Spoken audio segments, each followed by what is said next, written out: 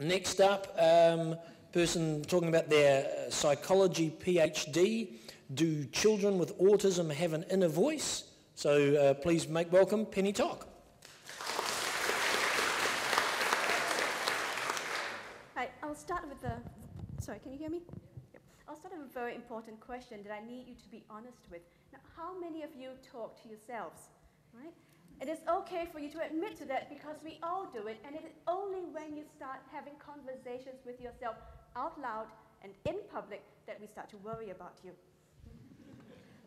Now, this inner silent self-talk that goes on in our heads can be in the simple form of the repetition of mathematical formulas down to full-blown inner debates as to whether our limited money supply would be better spent on food or alcohol. We spend up to 80% of our waking moment is spent engaging in our inner chatterbox.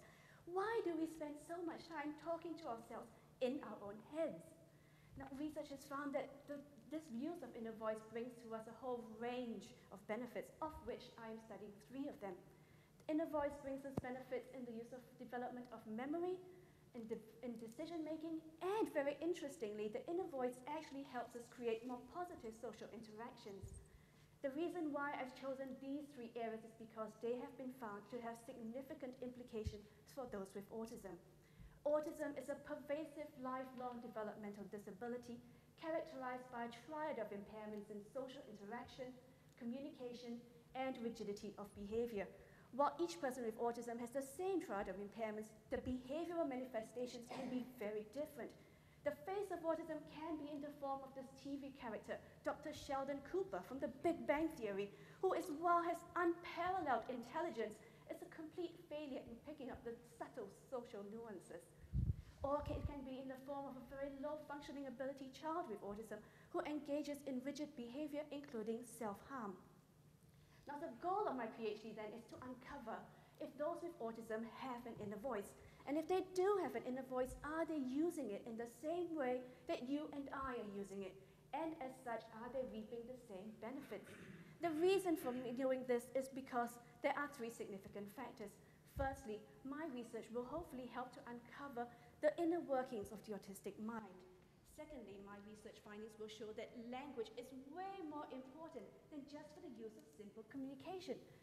The use of the inner voice provides us with a cognitive and mental advantage that we can be used in order that can and should be harnessed as a tool for us.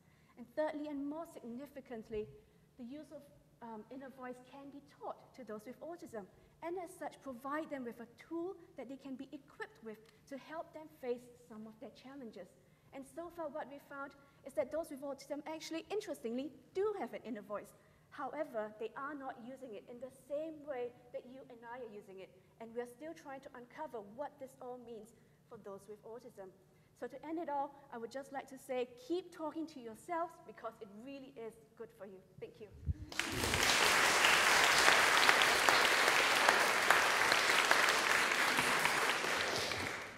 Thank you very much indeed for that. It's a great privilege to be able to comment on your talk, and I really, really liked the way you explained the scientific background of your research, brought out the importance of the topic and the benefits it's going to bring to society. So well done.